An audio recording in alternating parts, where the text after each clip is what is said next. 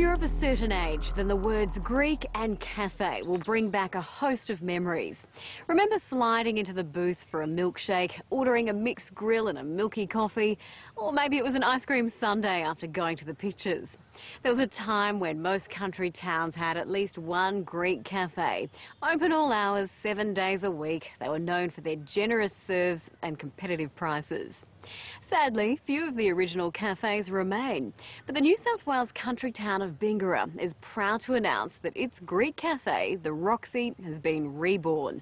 To celebrate the proud town through a party, the biggest since the Roxy first opened 75 years ago.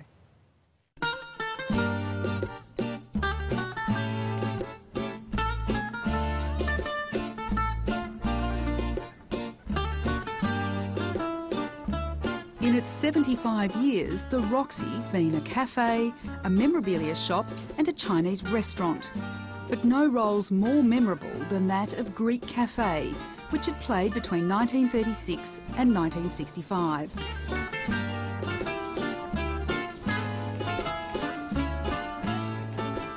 People would come into town and they'd have lunch at one of the Greek cafes. Then they'd send their kids to the matinee to see Tom Mix or Gene Autry in the afternoon. And then they'd go back and have dinner in one of the Greek cafes. They would have called it tea in those days, I think. And then they would have gone to the movie. In the middle decades of the last century, Greek cafes were a feature on a lot of main streets throughout Australia. Some towns had 10 of them, even quite small towns, and these were the social hubs of the community. It's where you spent your time, it's where you met your friends. Really, they were the McDonald's of their time. They were all through Sydney, Brisbane. We had lots in Brisbane, but they're all gone, long gone. What was on the menu? Was it Greek food? Okay, definitely not Greek food. The Greek proprietors were very good at finding out what Australians wanted. They gave them lots of it, very cheap, any hour of the day or night. Ham and eggs, steak and eggs, fish and chips. The three basic things, yeah. And what were the opening hours? Opening hours, well, we're open 24 hours a day, 7 days a week. Most of them had staff, or they lived above or at the back of the premises, and everybody knew, didn't matter what time they came to town, if they knocked on the door, they'd be served, yes. Because the fires never went out, I don't think.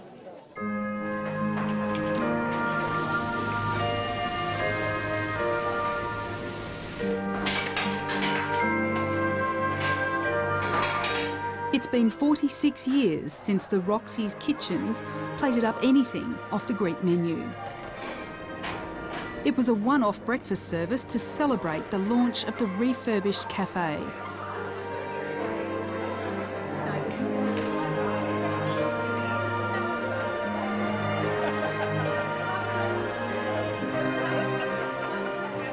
The Roxy had closed its doors in 1965 and was turned into a memorabilia shop. In the late 80s, the kitchens fired up again, Chinese style. It was a far cry from the Art Deco gem that first opened for business in 1936. Then the cafe and the Roxy Theatre next door were the grand dream of 3 Greek migrants. Unfortunately for the partners, their involvement in the Roxy complex was short-lived, and they actually filed for bankruptcy within a few months of the Roxy opening. It is just mind-boggling, the investment they made. In a year, probably just after the Depression, I've heard £300,000 mentioned. Now, if it was that would equate to many millions of dollars in today's figures.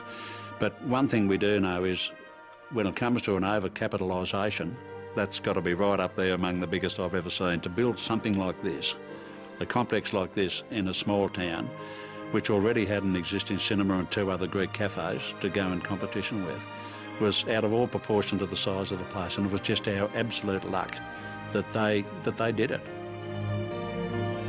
Even though they failed, they built something lasting. You've got to remember that stories of failure are bread and butter to Australians. I mean, what else do they like? I mean, look at Burke and Wills, look at Ned Kelly, look at Gallipoli, and now we've got another one, a Butte story. Not only have we got a good Australian failure, but we've got a Greek tragedy as well. The Roxy was built by Emmanuel Aroni, George Saltus and Peter Ferris, Peter Praeneas's grandfather. My grandfather was a careful man, and if it had been only up to him, I don't think the buildings would have been built, to tell you the truth. Or if they had been built, they wouldn't have been so grand, because you know, he would have been more careful with the expenditure. It possibly was a magnificent folly in spending so much, but we get the benefit of it now, so let's not worry too much about that.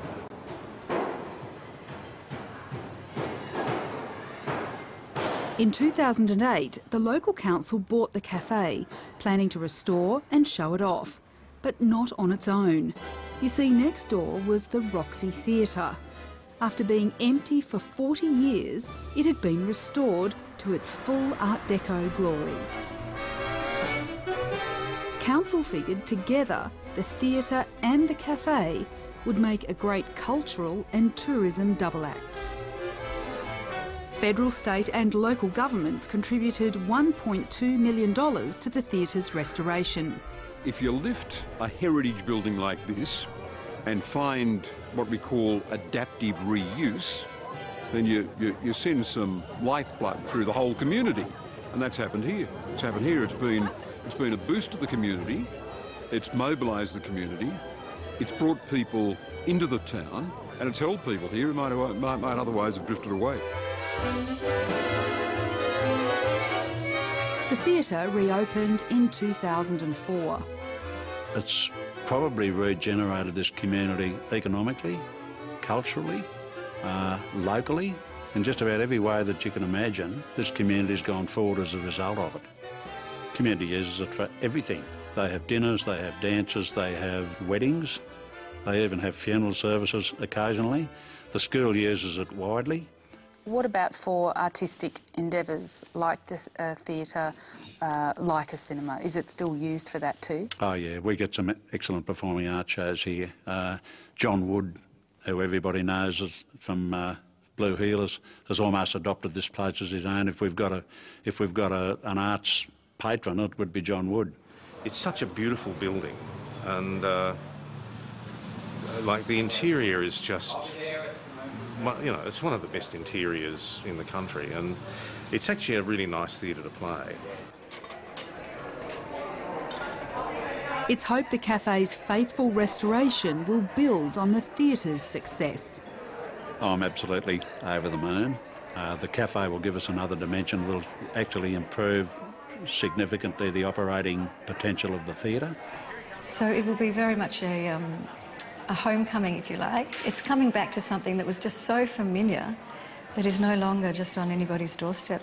So in terms of tourism, I think it'll have a huge impact. The $1 million renovation of the cafe has taken several years. It was incredibly exciting when we did pull up the carpet to reveal the original terrazzo floor, and equally exciting when we started stripping the paint across the front of the facade to find the original etched glass, which is incredibly rare. The wooden booths were long gone, ripped out and dumped. The gentleman who owned the cafe and lived here had the foresight when he sold it to the Chinese restaurant proprietor, who didn't want any of this panelling or cubicles, to go and store it in his shed instead of it going on the tip. The neon sign was found in a paddock where it had been for 40 years. The grandchildren of one of the original founders of the Roxy have paid for the restoration of the sign. The glass has again been hand-blown by a master craftsman, and it just looks absolutely amazing. When word got out what was happening, memorabilia started arriving. There's a wonderful glass backlit sign which shows the prices from our dad's cafe, called the Treasury Cafe, which ran in the 50s and 60s in Brisbane. It lay underneath our house for a long time until my brother Harry discovered it. Not all of the Roxy's original interiors and restaurant ware could be found, but Sandy McNaughton uncovered the next best thing. The chattels of a Greek cafe in Inverell that closed in 2000. We were able to purchase all of this tables and chairs and the counters and the fridges and the shelving, which, because it was exactly the same era, just fitted in so beautifully into our restoration. Con Fardouli ran the Inverell Cafe. It's lovely to see it again because a lot of them have disappeared. And this will be a lovely icon to come back and just refresh your memory, what it looked like. But I don't want the work involved with it.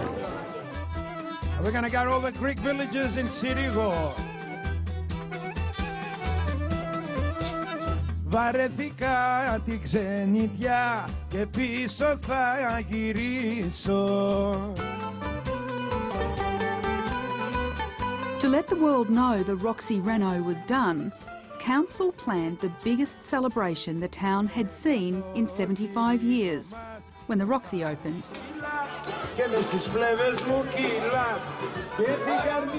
There to smash a few plates and reflect on the impact of Greek immigration was Bob Carr.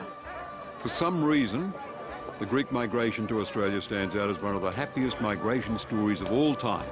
And it's told very largely through the cafes and the cinemas that penniless Greeks ended up establishing. It's a very interesting strand of the great Australian story. Greek migration was driven by poverty. And curiously, Greeks from the small island of Kythera dominated the cafe culture here. They were forced to because they were absolutely starving. And the country was so poor and the people, to survive, had to look further than their little islands. They saw places like America and Australia as a land of opportunity, and so they came to make their fortunes, mostly intending to go home then when they, sort of rich as kings and go back. But after they lived in Australian communities for 20 years, there was no going back. Why did they move into cafes? Well, you didn't have to be skilled to feed people. And if there's one thing a Greek knows, it's how to appreciate food and how to be hospitable.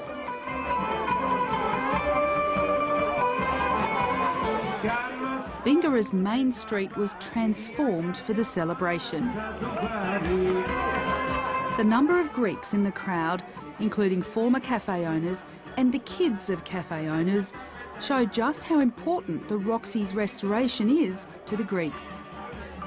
The partnership being forged with the Greek community, particularly descendants from Kythera, will raise the Roxy to new dimensions, and in years to come it will serve as a memorial to the massive contribution that Greek people have made to the development of rural and regional Australia, and continue to make.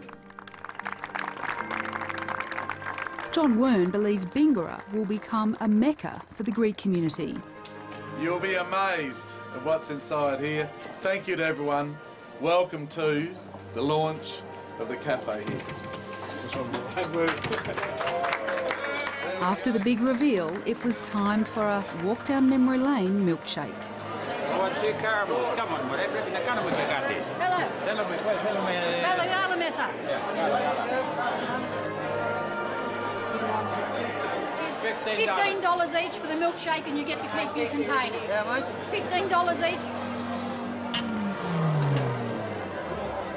Oh, I think it's wonderful, and it's more wonderful because my husband just made me a chocolate milkshake with double ice cream and malt, and I haven't had one for 34 years. I love the cafe. I love it. It's very authentic. My father had a cafe very, very similar to this one, and we had a theatre very similar to this one, and our theatre burnt down, and they were lucky they kept this one. Well, I think it makes Bingara a bit special and a bit different to other towns, and I think that's pretty important. Every town's sort of got to have its own identity. I grew up in a country town.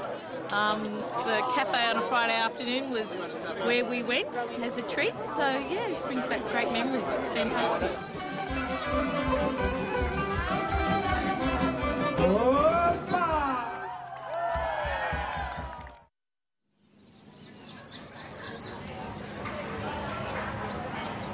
The Roxy weekend drew hundreds of people to town. Bingara Township has a population of approximately 1,485 people. By Friday night... The theatre was packed with people watching newsreels and old movies. In the crowd was Toni Risson, the author of a book on Greek cafes. She's delighted the Roxy's got people talking I think we're only just really at the beginning now of understanding about things like Greek cafes and how important they've been. And the more, I hope, the more that people understand that, the more they'll keep cafes like the Niagara in Gundagai, the Paragon in Katoomba. They'll go to those places and patronise them, because otherwise we'll lose the ones that we have. She says while the Roxy was welcomed back, sadly Queensland's wild January weather destroyed 2 Greek cafes, one in Tully and one in Chinchilla.